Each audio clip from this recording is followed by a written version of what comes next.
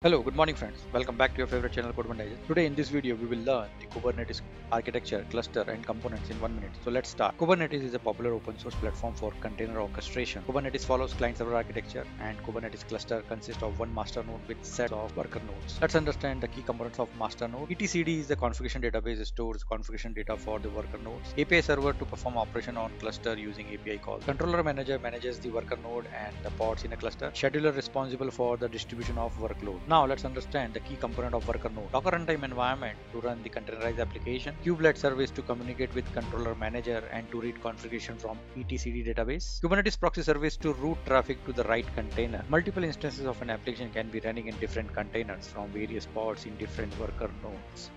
So Kubernetes master node is used to manage these pods and containers. So here is the hierarchy. A worker node can have multiple pods. A pod can run multiple containers, and ideally one container run one instance of your application.